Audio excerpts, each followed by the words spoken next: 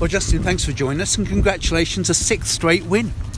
Yeah, really pleased. Thought it was controlled. We knew the opposition would be fired up, but I thought we managed the game very well. And I suppose we were unfortunate not to get a couple more goals.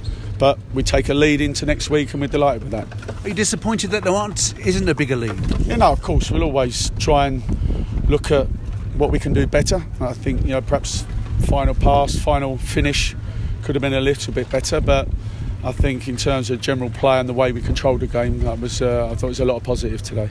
You see behind you just how difficult the conditions are. It's still very breezy here. Yeah, it was. It made it very difficult, but I thought we were positive in our approach to the game, and I thought the players coped with the conditions and difficult ones they were very well.